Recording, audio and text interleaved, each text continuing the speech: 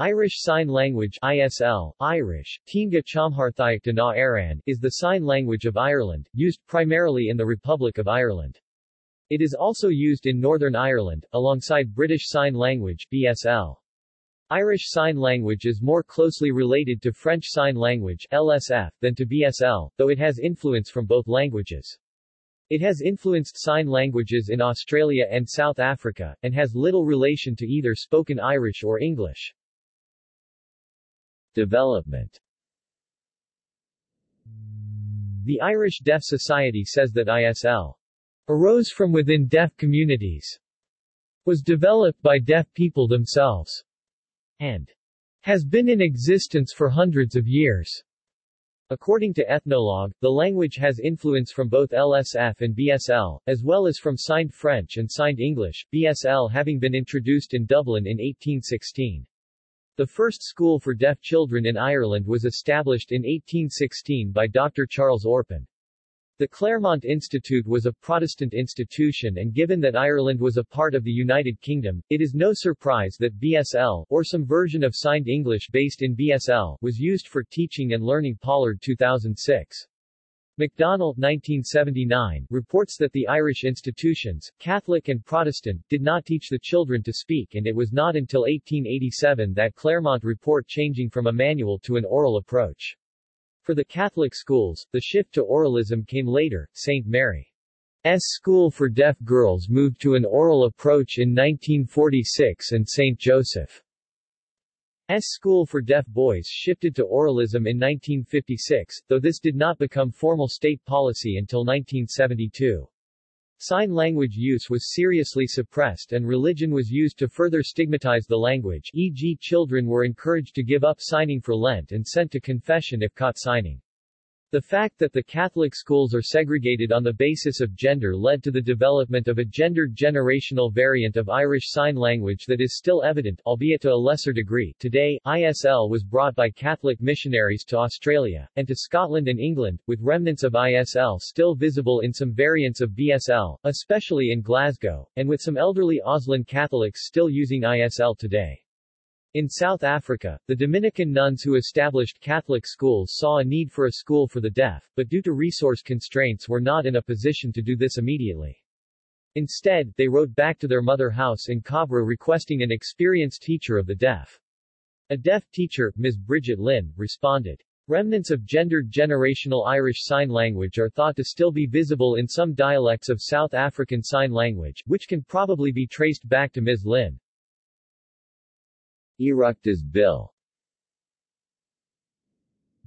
The Recognition of Irish Sign Language for the Deaf Community Bill 2016 passed all stages in the Oireachtas Irish Parliament on 14 December 2017, and was signed into law by the President of Ireland Michael D. Higgins on 24 December 2017.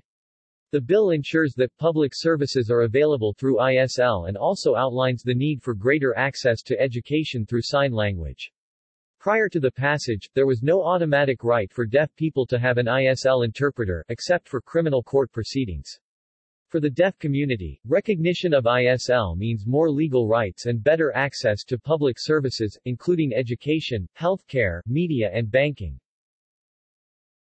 Language Code.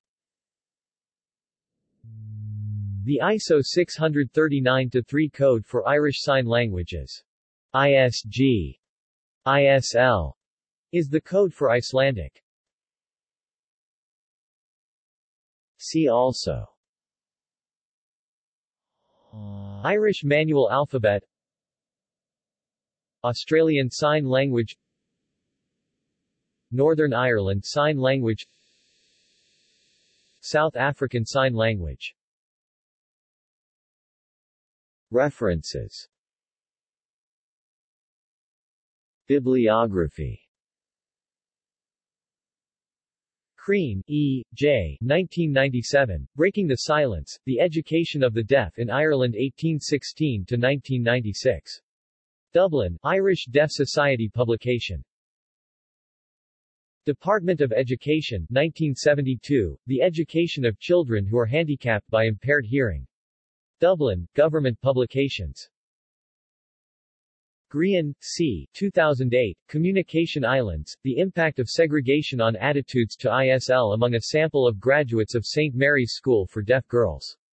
Unpublished M.Phil dissertation. School of Linguistic, Speech and Communication Sciences. Dublin, Trinity College. Griffey, N. 1994, From Silence to Speech, 50 Years with the Deaf. Dublin, Dominican Publications. Leeson, L. 2005. Vying with Variation, Interpreting Language Contact, Gender Variation and Generational Difference. In T. Janssen, ed., Topics in Signed Language Interpreting. Amsterdam and Philadelphia, John Benjamins, 251-292. Leeson, L. and C. Grian, 2004. To the Lexicon and Beyond, The Effect of Gender on Variation in Irish Sign Language. In Van Hereweg, Mika and Miriam Vermeerbergen, eds, To the Lexicon and Beyond, Sociolinguistics in European Deaf Communities. Washington, D.C., Gallaudet University Press, 39-73. Leeson, L. and J. I. Said, 2012, Irish Sign Language. Edinburgh, Edinburgh University Press. Leemaster, B. 1990, The Maintenance and Loss of Female and Male Signs in the Dublin Deaf Community. Ann Arbor, UMI, University of California, Los Angeles dissertation. Leonard, C. 2005. Signs of Diversity, Use and Recognition of Gendered Signs Among Your Irish Deaf People. In Deaf Worlds 21-2, 62-77. McDonnell, P. 1979, The Establishment and Operation of Institutions for the Education of the Deaf in Ireland, 1816-1889. Unpublished essay submitted in part fulfillment of the requirements of the award of the degree of Master in Education. Dublin, University College Dublin. McDonnell, P. and Saunders, H. 1993. Sit on Your Hands, Strategies to Prevent Signing. In Fisher, R. and Lane, H. eds, Looking Back, A Reader on the History of Deaf Communities and Their Sign Languages. Hamburg, Signum, 255-260. Pollard, Rachel 2006, The Avenue. Dublin, Denzel Press. Rose, Heath and John Bosco Kanama, 2018. Linguistic Imperialism, Still a Valid Construct in Relation to Language Policy for Irish Sign Language, Language Policy Volume 17, Issue 3, pp. 385-404. External links. Irish Deaf Society, Center for Deaf Studies, TCD.